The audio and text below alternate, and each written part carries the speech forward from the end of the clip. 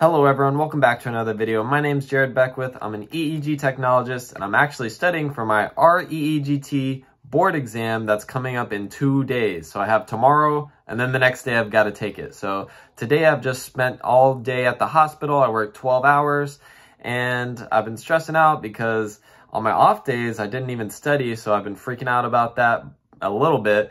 But my friend in the comments of my last video, Brian Atkins, he said, Jared, I think you've done most of your studying already and you're pretty much just brushing up. So there's really no need to stress. And what he said was actually right, because I had planned on taking this board exam a lot earlier. So months and months ago, I did a lot of good studying, and that gives me a little bit of confidence. And I've been doing better and better on the practice questions.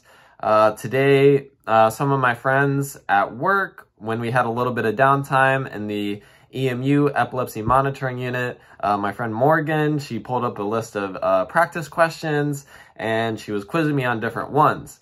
Now, instead of doing multiple choice or anything like that, I was just trying to not look at the answers, turn away, and just do it from like free recall. And from the questions she gave, I wasn't able to get all the questions right. Like, there were some specific seizure disorders that I wasn't as familiar with because I just haven't seen those seizure disorders enough times to where I'm like super familiar with them. So I should brush up on that a little bit. I should definitely brush up on neonate EEGs, or very young children, pediatric EEGs. Another thing we went over is normal variants. For example, lambda, it's going to be in the occipital leads and it's going to show up when someone is like scanning a room.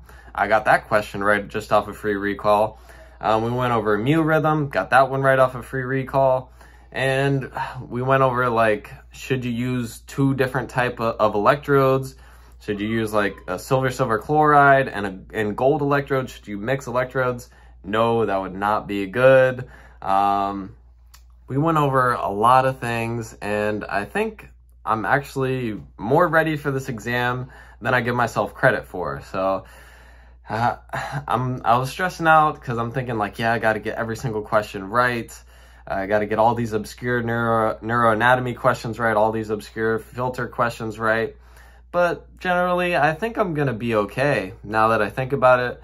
Now that my friends have been like practicing with me at the hospital, even though it was only like for 10 or 20 minutes of downtime that we had today, I'm feeling more and more confident as time goes on. I mean, I got tomorrow, I got to work again, and then next day, early in the morning, 7:30 a.m., I have my exam, and hopefully by the end of that day, I should be a registered EEG technologist. But if not, if I fail, well, I think a small part of me wants me to fail just so I could have that, like, it would be a good story, you know, like a good redemption arc for the story of my life.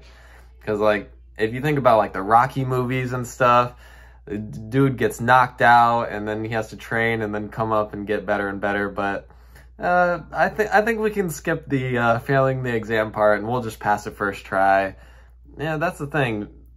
In a movie where everything comes super easy to the main character, it's not as exciting. So, but I have more big challenges, like my EEG software that I'm making. That's going to be tons of challenges, lots of failures, and lots of things that I have to learn from. But I'm going to keep growing and growing and getting better and better until I become the best human I can be.